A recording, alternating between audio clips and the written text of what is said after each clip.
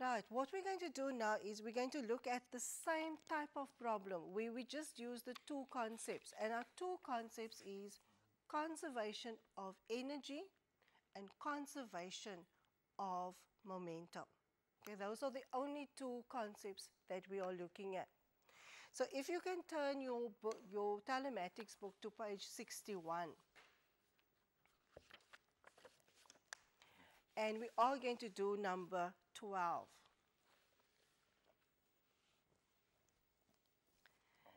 Right, number 12 says the following.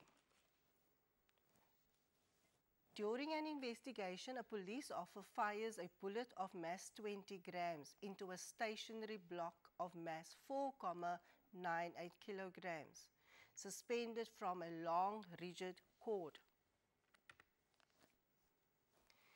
The bullet remains stuck in the block, and the block and bullet combination swing to a height of 15 centimeters above the equilibrium position as shown below.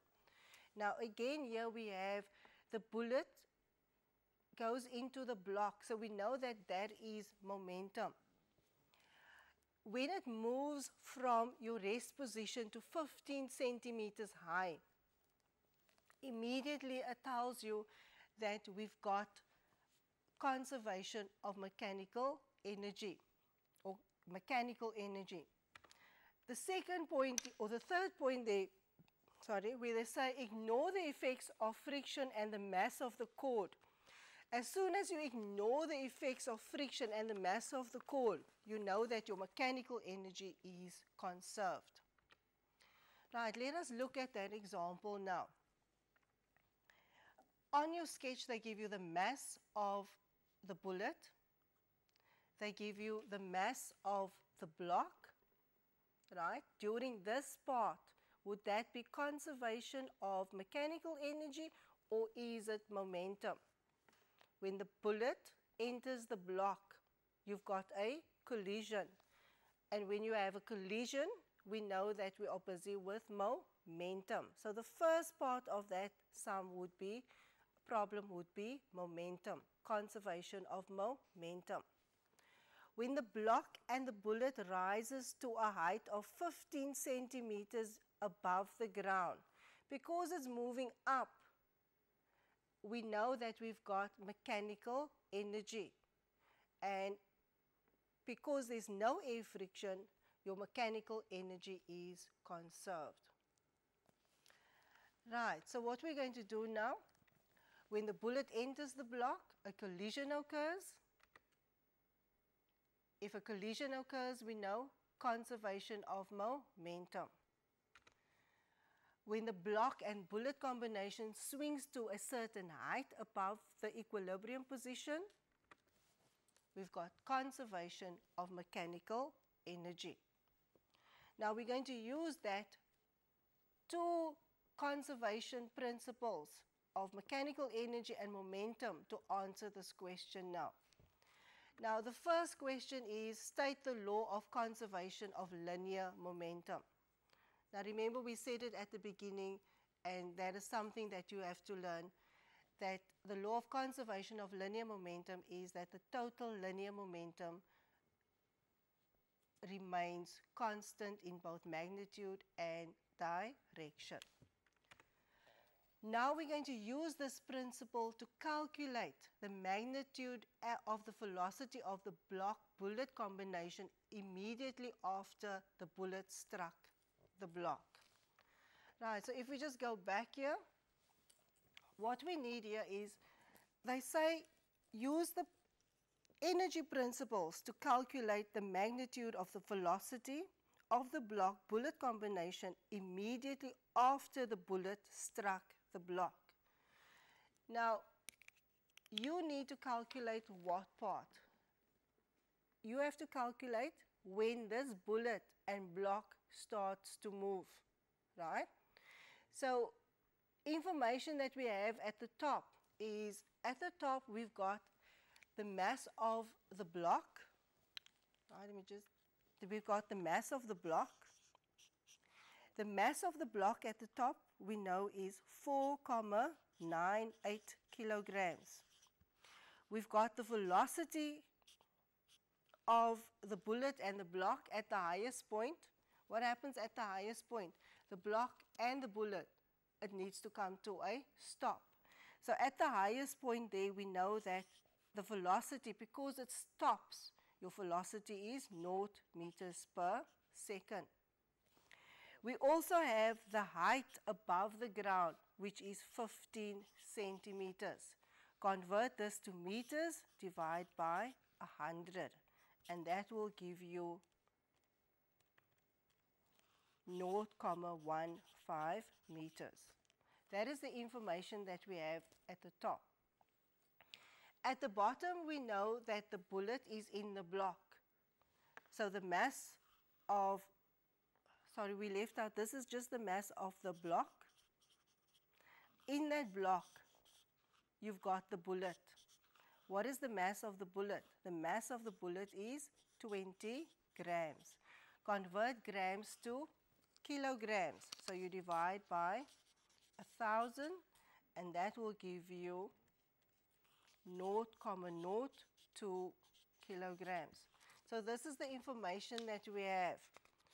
So what we're going to do now is we're going to start at this point where we have the bullet and the block. We've got a lot of information here. We've got the mass of the bullet and the block. We've got the velocity of the bullet and the block. And we've got the height of the bullet and the block.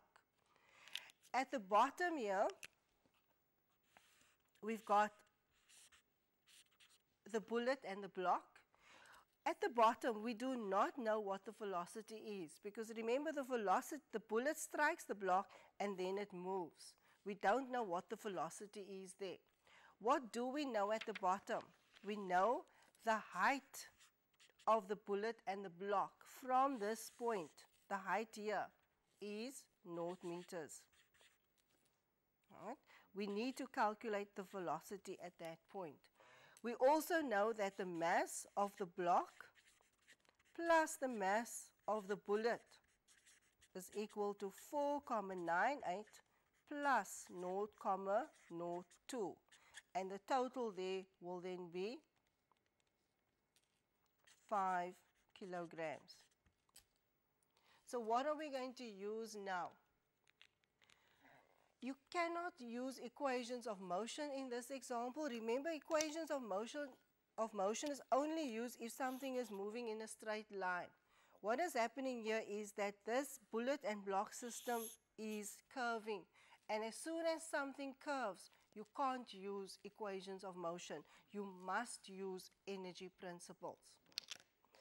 Right, so with the information that we got now is we're going to use, it's moving from a height of 0 to a height here of 15 centimeters, which we said was 0.15 meters.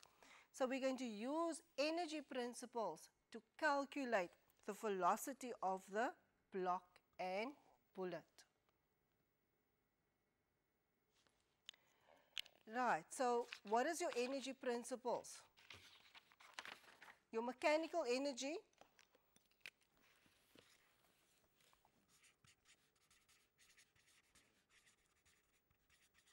at the bottom is equal to your mechanical energy at the top. Right? Now I'm going to keep it like that because I'm going to use the information that I've written down. Remember, what is mechanical energy? Mechanical energy is simply gravitational potential energy plus kinetic energy at the bottom. And that is equal to gravitational potential energy plus kinetic energy at the top. Gravitational potential energy is mgh. Kinetic energy is half mv squared. Gravitational potential energy is mgh. Kinetic energy is half mv squared. Right? Now, remember, we are substituting what happens at the bottom and what happens at the top. So if I look at what I have at the bottom here, I've got the mass of the block and the bullet, which is 5. Gravitational acceleration, which is 9,8. The height there is 0 plus. I've got half the mass of the block and the bullet, which is 5. The velocity which we need to calculate, so that is v squared. At the top, if I just look at the top, what is the information that I have at the top? Mass again, 5. G is 9,8. The height of the block and the bullet is 0,15. We've got half mass, which is still 5. And the velocity there, remember it stops at that point. So the velocity is 0 squared.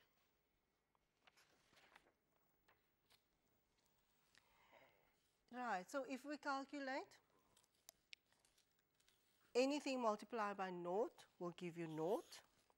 Half times 5 will give you 2,5 v squared. 5 times 9,8 times 0,15 will give you 7,35. Just double check that. 5 times 9,8 times 0.15 will give you 7,35. Half times 5 times 0 will give you 0.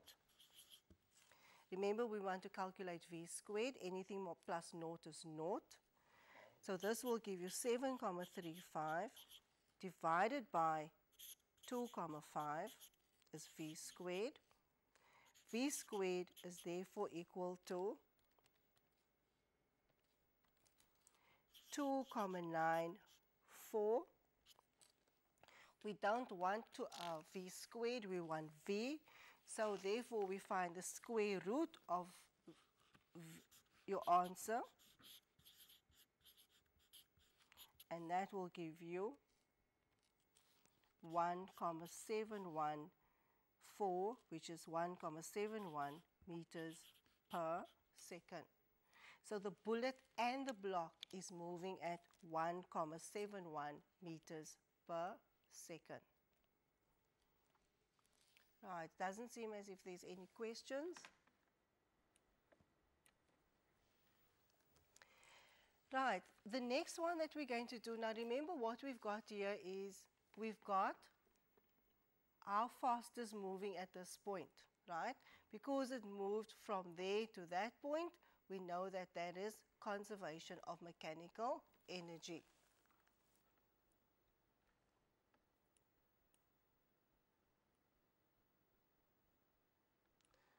Right, how do you know you have to divide? Remember, you want to get rid of the 2,5 on the left-hand side.